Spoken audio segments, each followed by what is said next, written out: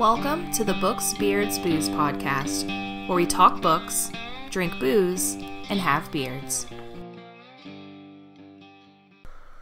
All right. As always, I'm Bob Tells by Bob. I'm the Ask the Podcast, Derek. I'm unpaid intern Tanya. Good I God. really wanted to superfan Good it, but God. I am unpaid intern You know, Tanya. for the Threebies, we might as well have let you do the superfan because... Hard no. No. I'm patron Tanya? Investor You Tanya? No. You don't have You're your not. suspenders. Jesus. I have many hats. It's like you don't Why would fucking you listen. not wear a full Oh size my hat? God. Yuck. I said it. I was prepared for it this time. Oof. All right. So, as you heard yesterday, you heard our individual, what our favorites of the last year were. So now, you get to hear... Can I get some dramatic music? Oh. Dun, dun, dun, dun, dun, dun, dun, There we go. I That's better. don't think I can do any more of that. We only get like 7 seconds, I think. That's it. So, yeah. It's the Threebies.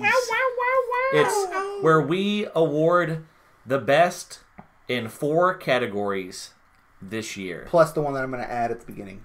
Oh, shit. Oh, snap. This has been sprung on us. Oh. Yeah. So there might be 5 Threebies.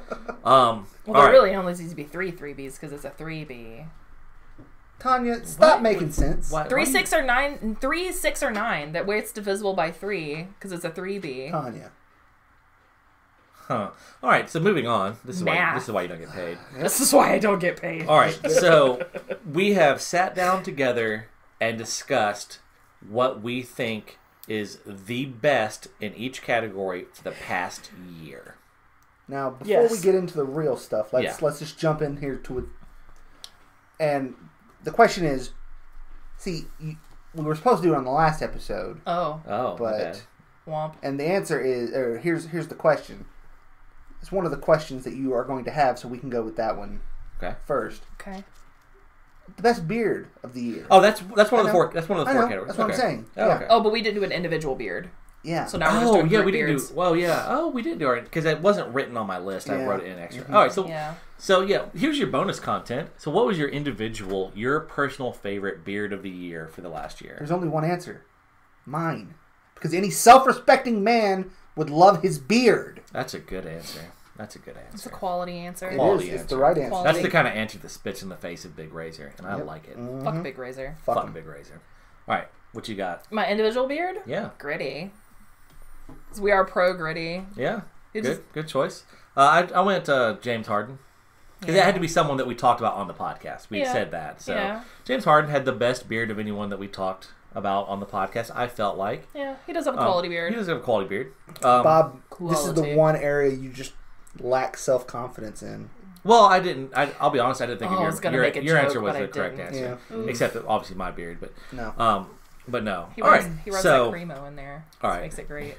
yeah, the beard balm I use, like the beard wash, looks like male ejaculate. And it's called Cremo. It's called Cremo, And it is and you rub it into your great. beard.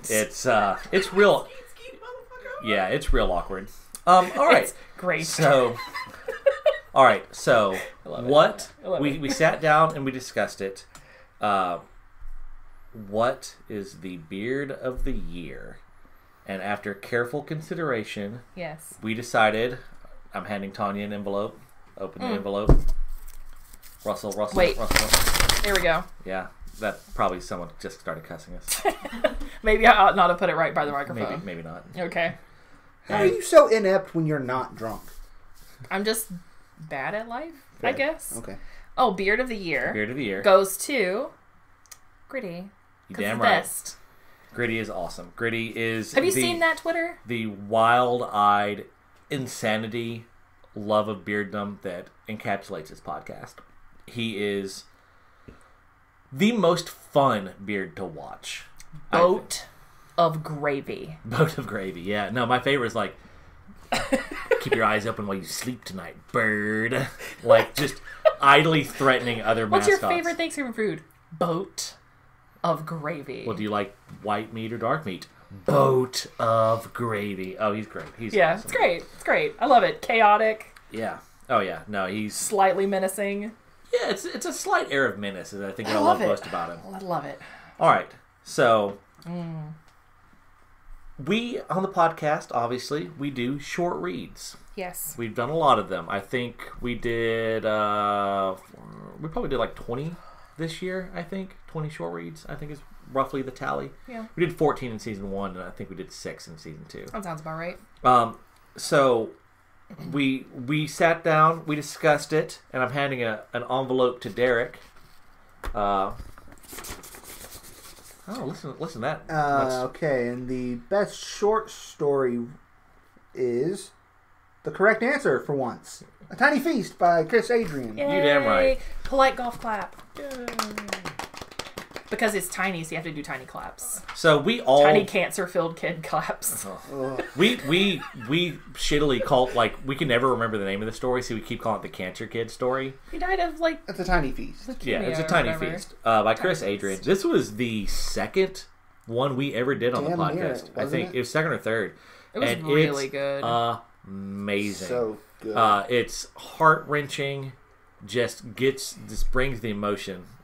Smacks you in the face like it mushroom stamps you with emotion. I think there was like a book that he put out. He did. It's in my. I was Yes. cleaning up my TBR and I saw that. I was like, wait a minute, is that a built upon Yeah, Tiny Feast? no, it's not. Well, it features Titanium Oberon. Oberon? Yeah. Yep.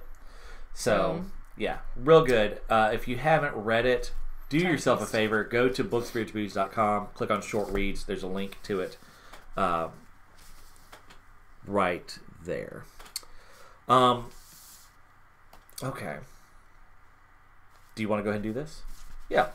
So go ahead and do this Okay. because I can't read what you wrote. This is Derek's bonus category. Then we'll do it last. I thought it said Derek's brown cat, and I was like, why? Why would Derek have a cat? I was like, I don't Your understand. cat- the I don't cat understand. outside is I don't black. understand a brown cat reference. Okay, You've we'll got do that it. fucking cat. We'll do it. We'll do it right before we do our final category. What's All the right. final category? Book of Book the of the year. year. Book of the year. All right. So booze of the year. This engendered some pretty good discussion. Clyde Mays was in the running. Yeah. We didn't really let unpaid intern Tanya vote on this one because she came in late on trying the liquors for the True. most part. She True. really tried very few of what we actually I drank. moderated their very intense discussion. Yeah. So what we Tallied settled the on votes. was Interstellar. 2 votes. Yeah, the 2 votes. Interstellar Brewing Company's seasonal. It's a caramel apple ginger beer. So fucking tasty. It was good. It was real good. Crew hat. Well, no, Goat House has it, so we could go to Goat House and get one tonight. I mean, we're not going to because Yeah. I'm not leaving my house again. No. But if we're at the Goat House right now, I would be ordering the fuck out of that because it is so good. It's a cider, but made with ginger beer, so it's got that awesome cider taste without being super sweet. Like it's not. But then it also doesn't have the kind of bitter that you get from like a beer or anything like that. Yeah, either. it's great. It's a incredibly smooth yet not super sweet cider. So you could sit there, and it's 7%, so you can easily sit there and get Oh, like yeah. You the can problem get with there. cider is it's hard for bigger guys to get drunk before you just get a headache from how sweet it is. This stuff could drink. I'll be honest with you, like 4 would get me going right well, no problem. Yeah. So, Interstellar Brewing Company's Caramel Apple Seasonal. Runner up because the caramel it is a seasonal. yeah. I think we said the ginger colada. I think that was which was really surprising for me. Well, because like you really like the Space Mule because you like lime, but I don't really like lime. Yeah. So that would like I think I remember you saying you like the Space I Mule liked more than one the of ginger them more colada. than ginger colada, but I want to say that we basically just had our number 1 and number 2 switch. You enjoyed Yeah. the mojito. I remember No, that. that was the one. That was the mojito. That was the You one. enjoyed the mojito. because I wanted to like the Space Mule, but I didn't like it as Yeah. much. Yeah, for me, my number 1 was the seasonal. My number 2 was the ginger colada, and not just because I'm a ginger. It helped though. Wow. I always forget you're a ginger. It makes so much sense. It does. You don't have a soul. That's why you're always wrong. Ouch. Harsh. So I feel better when I make these connections and I remember why things are the way they are. For our listeners who don't really want to maybe go back through our extensive back catalog, Interstellar Brewing is from Alabaster, Alabama. It's a great place. Yep. If you're within driving distance, you can get. really They ought do to have. go.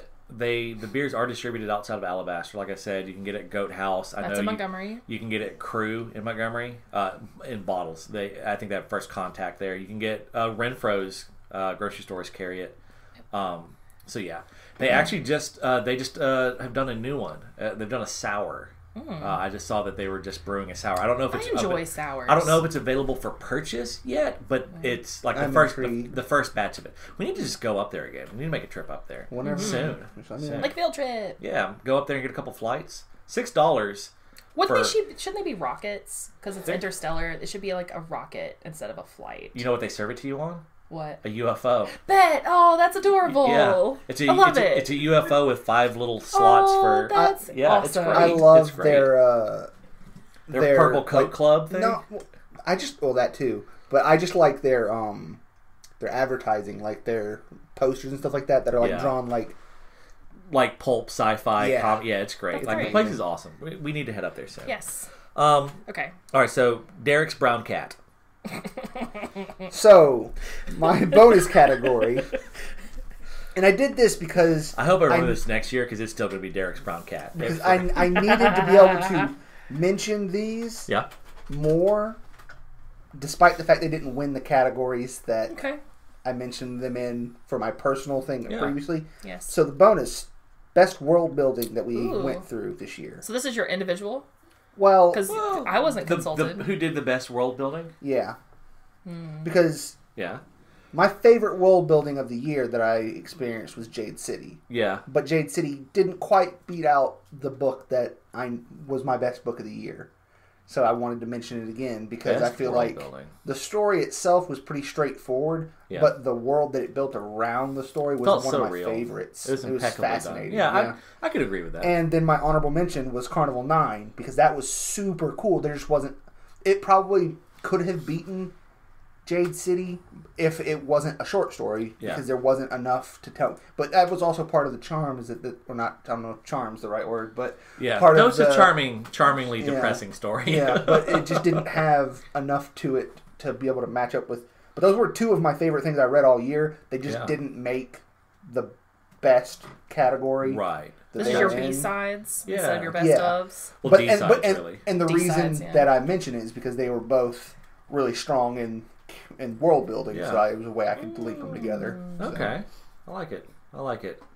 I could definitely agree with Jade City world building. I would also say Lions of Al-Rasan did incredible world building as well, similar to Jade City because again, like Jade City, it's functionally speaking, it's Earth with flair, and that's more or less what Lions of Al-Rasan does. It's historical Earth with flair. So, 29 pieces of flair? Yes. Definitely not fucking bells. So, it was festive. What is the best book of the year? And the caveat here was it didn't have to come out this year. It's just a book that we all read and all loved and all agree was the fucking best. If you have any sense and have listened to more than one single episode of this podcast, you know it's got to be. You should know that it is definitely... I'm going to tiny light drum roll on the table so that Bob doesn't cut my fingers off. There we go. Look at that. It probably sounds awful. Look at that. Tiny drum roll. Yeah. King of the Wild by Nicholas Eames. Yes. Yeah. Amazing. Treat yourself. Go get it right now. It's the best fucking book we've read all year. It's so fun, and there's so much heart in it, and it's just... I did not read a better book this year that I had more fun with.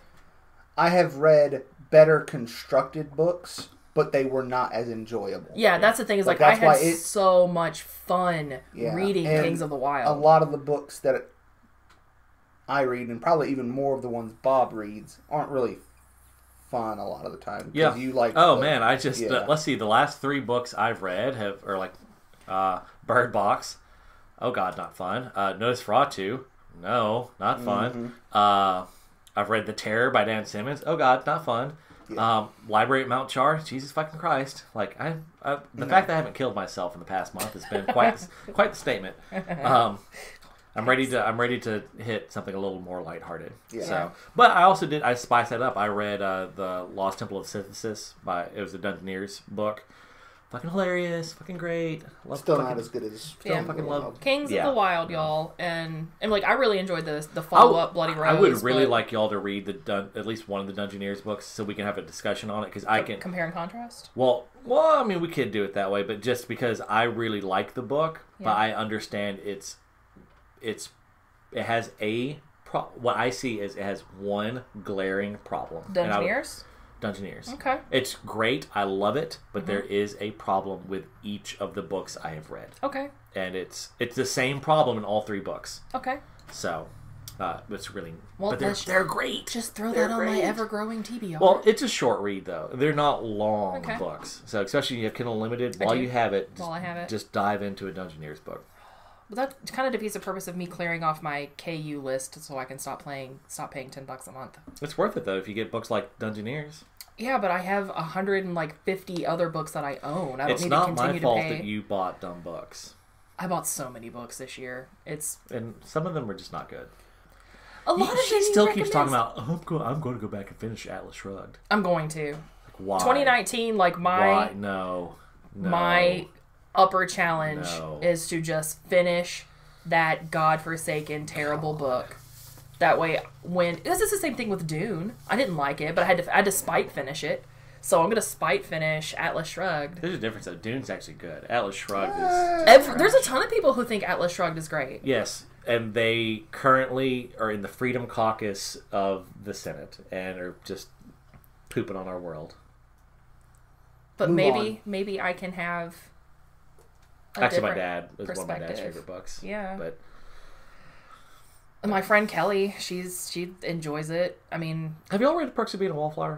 I haven't. No. I know Sherpa, her face just no, that's amazing. I think y'all would both really like that book. We should read that this year. We should all read the Perks of Being a Wallflower.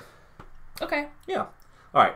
So now that we've gone completely off the rails, So congratulations to our Threebies winner, Gritty, Interstellar Brewing Company, Chris Adrian, and Nicholas Eames. Yay! Congratulations. Your 3B is hypothetical and imaginary. You can make an icon and just like Twitter it to them. Oh yeah. Because Nicholas Eames, he has listened to our podcast. He retweeted us. It was great. Listen to our podcast. And I know Daniel from Interstellar. He keeps an eye on us. Yeah, let's make a little 3B like the Dundies. Yeah, it's the Threebies. The Threebies. Make them I like it. I'd mail it to him if I had an address. Don't be creepy. Yeah. Well, Gritty's on Twitter. Tweet at Gritty. You can tweet at all these people. I wonder if I'm sure Chris Adrian has a Twitter. Why wouldn't he? Everyone does. We'll find out. I mean, we do. You need it for business. Tales by Bob at Twitter or whatever, or at Tales by Bob. Mm-hmm. Yeah. All our social media is Tales by Bob. We have a website. We do. Booksbeardsbooze.com. Check it out. We should. I should add a page for Threebies winners. Booksbeardsbooze.net. It's .com. What? Remember Homestar Runner from way back in the day? It's like homestarrunner.net. It's .com. I loved that. It was so great. All right. So this is not the last time you're going to hear us this year because we're about to record our final episode. What else are we recording? Our Dune wrap up. But that's real short. That's just basically Tanya saying I'm sorry. Why would she apologize? Anyway, we don't want spoilers. But in case you don't listen to that bonus episode, it's been a great year. We love y'all. Thank you for listening. Yeah. It means a lot that y'all pay attention. It does. And I hope that y'all are checking out these authors and brewers that we're hitting up because they're putting in work as well. What are your favorite things, listener? What are your favorite books? What was your favorite thing this year? If you were doing the Threebies, what would you do? What was your favorite booze, beer, short story, and book? Did you do the short stories? What was your favorite? Yeah. The correct one is Catskin. But you can leave out the best beard for the year because Bob's going to get really embarrassed when you guys keep saying, Derek, your beard's the best. Favorite book, short story, and booze of the year, hit us up and we'll read them out on the next, What are you looking forward to reading in 2019? Yeah. Get at us. Let us know. We want to hear from y'all. What I need is more books on my TBR. Right. So give me more. But yeah, it's been an hour of complaining. I don't need more books. Right. It's been a blasty blast. Had a great time. Thank y'all. Happy holidays. And when y'all next hear from us in the bonus episode, we'll be with all new gear. Theoretically. No, it will be, goddammit. Allegedly. Allegedly. Also go watch Letterkenny. Alright, love y'all. Go forth and grow a great beard. Merry New Year.